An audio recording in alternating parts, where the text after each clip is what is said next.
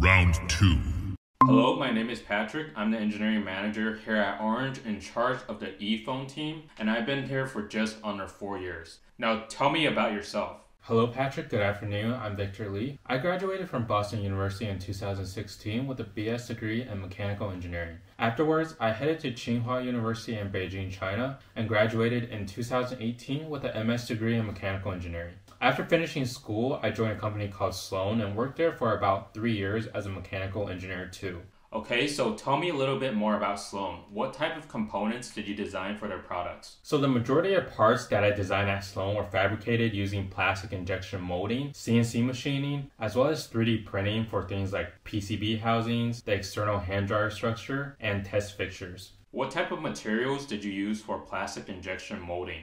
Off the top of my head, I designed PCB housings and sensor windows using polycarbonate like Lexan for its toughness